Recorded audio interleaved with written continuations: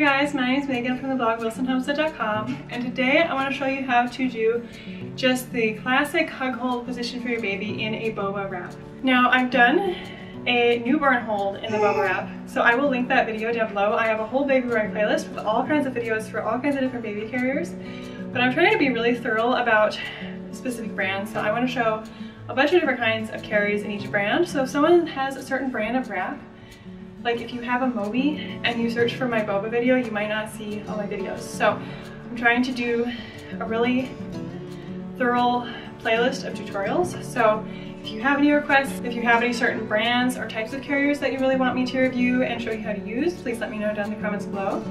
But today I'm just going to do my good old BOBA wrap. This is one of my original wraps. It's probably the second wrap I got, and it is still my favorite one. I've used 5 different brands of wraps, and I have like over 10 baby carriers. And even with all of those other carriers, the BOBA wrap is still my absolute favorite. It is my workhorse baby carrier. I always go to this thing if I'm gonna need to have them in it for a long time, if I'm doing something that's more physically demanding than just walking around.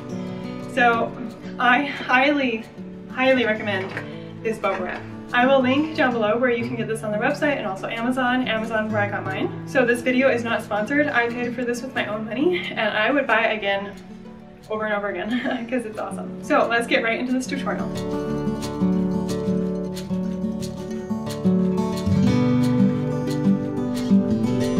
You just want to find the tag that's in the exact center of the wrap. Wraps are just really long pieces of fabric, and thankfully the middle is usually marked with a tag because otherwise it'd be really hard to find. So this is what the BOBA tag looks like. And I'm going to put the tag over my stomach, and that's how I'm going to start wrapping it. Now a lot of people just lay it like this, lay it flat, but personally I like to bunch it up like this, just in even bunches, and then do it like this. I find it just works better. If I do it the other way where it's like flat, it kind of pulls my shirt up as I tie the rest of it. So this is just how I like to do it, but you guys can do it however you want. So now I have it over my stomach, and I'm gonna go to the back, and I'm gonna take where it's coming around the right side, and I'm gonna take it up over my left shoulder, just like this. And I'm just gonna make sure that it's nice and even right now, because this is the easiest time to make sure that it's even and all lying flat. So I'm gonna come back to the front, and I'm just going to take this over right here. So a lot of people go under this. I like to go over it. Personally, it really doesn't matter. It's just a personal preference. This is just how I find myself doing it most often. So I'm gonna take it over this, and then I'm gonna bring it to the back again.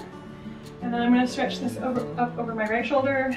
Again, I'm just going to make sure this is nice and even over my back and shoulder. And then I'm gonna take this and put it through so that both sides match. So now I'm gonna take these two, and I'm gonna cross them like this.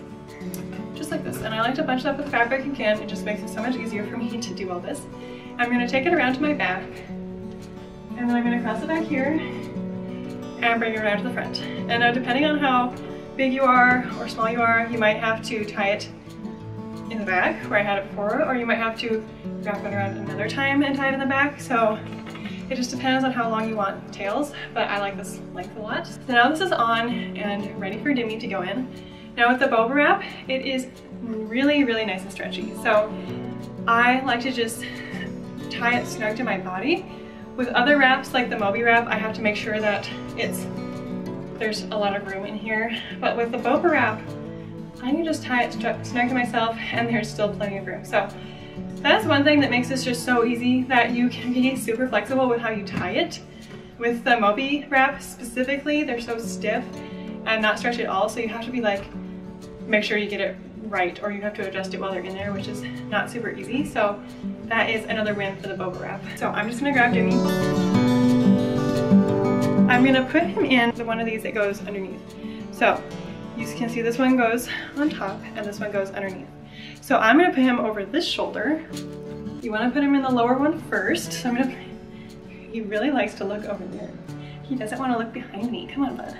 So I'm gonna put him over there, and I'm gonna kind of guide his leg through there and stretch it over his butt and his shoulder. And then I'm gonna kind of hold onto his leg like this and guide it in the second one. And and then also stretch this one up over his shoulder and his butt. Just like that.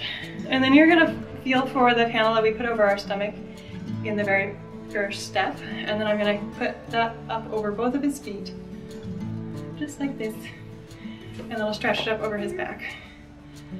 And now he's in, and that was ridiculously easy. And this feels super comfortable, he feels nice and snug. And this is just really snug to me, and it doesn't have like a lot of extra straps and stuff, so it's really easy for me to put a jacket on over this. It almost just wears like a shirt. Usually I'll just leave it on like all day and I'll take him in and out of it as he needs to take naps. But now that we have him in it, we're gonna wanna do a few safety checks.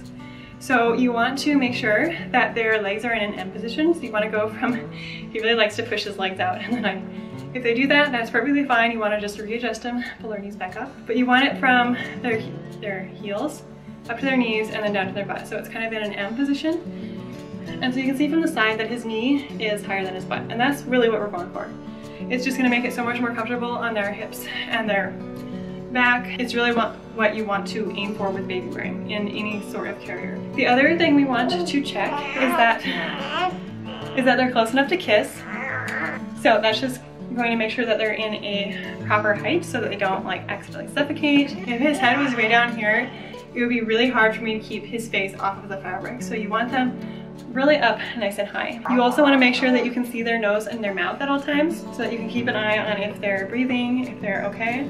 So I can see his nose and mouth. Even if he falls asleep and I tuck him in here like this, I can still see his nose and mouth. So once they fall asleep, just like I just showed you, you can tuck their head in either side. Normally, he'll take his first nap, I'll tuck him in this side, his second nap, I'll tuck him in this side and have him face the other way. It's just better for their neck if they alternate what side. You don't want to always face their head to one direction because that's going to create chiropractic problems for them. I highly recommend baby wearing, and really just don't get discouraged if they don't love it right away, because even now it takes them a little while to kind of adjust to it, and you won't fall asleep right away. It's not like something that's just going to conk them out instantly. They need to adjust to it a little bit, so just keep trying. I recommend it so highly. I would just keep trying until you get it to work. I just love it so much, but we have a very busy lifestyle. I preserve and can a lot of our family's food for the year. We have a garden, we have a little homestead. I make videos, I make 2 videos a week. I write a blog and do all of our housework, and I'm a stay-at-home mom, so I have to baby wear or I wouldn't live. He is just now that he's 6 months old, starting to sleep by himself a little more, which is kind of bittersweet because I really enjoy baby wearing, but he also sleeps better when he's by himself. So I normally wear my babies in a wrap until they're 6 months old, and then they slowly start to transition to sleeping by themselves. And then to take them out, I'm just going to take this panel over their back, I'm going to scoot it under their butt just like this. And then while I use his hand to support under his butt, I'm just going to take this side off and this side off. And then I can grab under his arms and pull him right out. Just like that.